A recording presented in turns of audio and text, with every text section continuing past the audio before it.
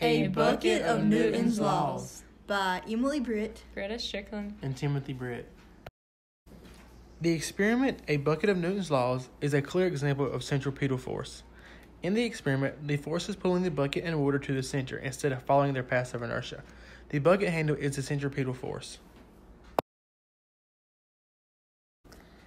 The water continues to move in the circle because the bucket keeps it in place as long as the force continues to act on it. In this case, the force is the arm. Without the force, the bucket and water would fly straight. This is a direct demonstration of Newton's first law of motion. Objects will remain in their state of motion unless acted on by an unbalanced force. The way that this experiment works is through the acceleration of the bucket.